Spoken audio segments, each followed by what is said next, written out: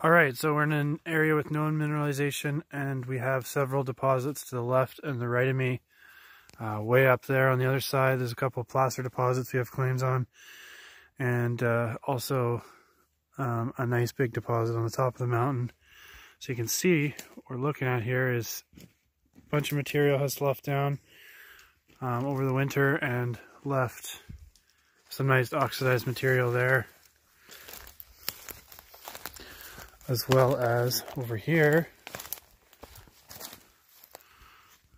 really oxidized up there.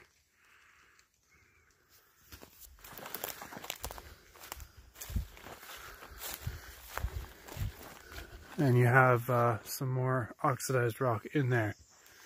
So what we're going to try to do is pull a sample from this area right here, if we can get up there. If not, we might just see if we can find one in this slough material.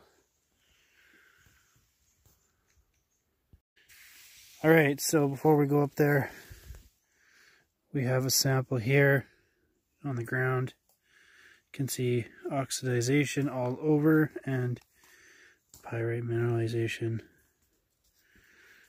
throughout. So we'll hammer this open and just take a quick look, and then we'll head up there and pull the sample off. Here's that sample broken open. So you have little bits of pyrite, but a lot of it looks like it's made its way out of the rock, as it is gossinous.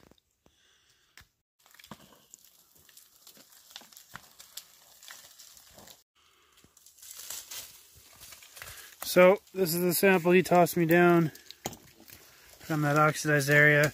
You can see quite a large amount of pyrite, coarse-grained pyrite. So we're going to send this in for an analysis, and we'll post the assay result after.